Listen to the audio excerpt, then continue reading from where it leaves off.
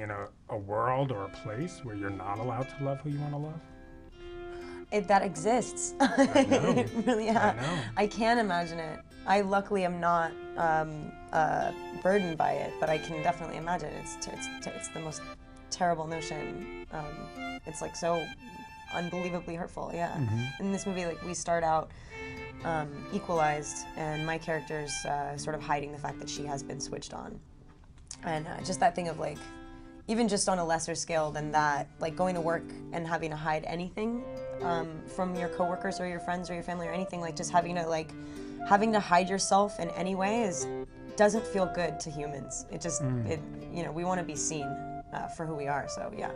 But being famous as you are, you don't want to be seen that much. But the paparazzi and everyone is following you. So you sort of kind of know how to try to hide, no?